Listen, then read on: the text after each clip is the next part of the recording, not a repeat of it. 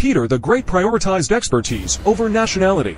He sought foreigners because he believed they possessed greater proficiency and knowledge, especially in various fields, including certain aspects of warfare. During Peter's rule, Russia attracted a significant number of foreigners, and he carefully evaluated their skills, dismissing those whose abilities did not meet their claimed qualifications. However, Peter also aimed to replace foreigners with Russians who demonstrated comparable skills. In 1711, for instance, he dismissed half of his foreign officers and appointed Russians to fill their positions. This approach extended to Peter's treatment of women. He favored foreign women over his Russian wife, Yevdokiya, because they offered certain advantages. Foreign women lacked powerful Russian relatives and were not involved in conspiracies against him.